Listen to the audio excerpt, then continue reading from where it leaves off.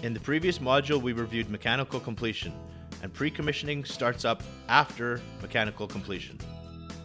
Mechanical pre-commissioning includes flushing and cleaning any piping systems and pressure testing and leak testing to make sure that all mechanical piping is intact. Any rotating equipment such as motors or pumps is bump tested, which means it's rotated for the first time and current draw measured, flow rates measured, and pressure limits verified. Any rotating equipment may then have an initial run-in time, where the pump or motor is left running for several hours to verify correct operation. Electrical pre-commissioning includes energization of each equipment rack and confirming communication links are functioning correctly both between cubicles inside the plant and with facilities outside the plant.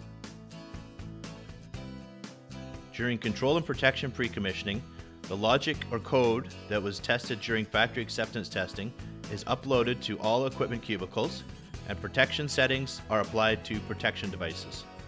These protection settings will come from protection coordination studies that were completed by your engineering group.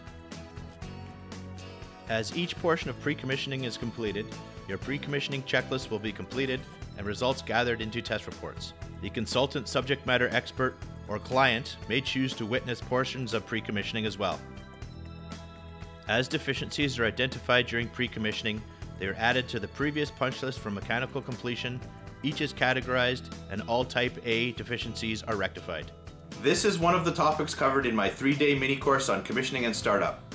To get started with the full course, please go to commissioningandstartup.com where you can sign up for free. My name is Paul Turner and I want to help you survive and thrive in your commissioning career.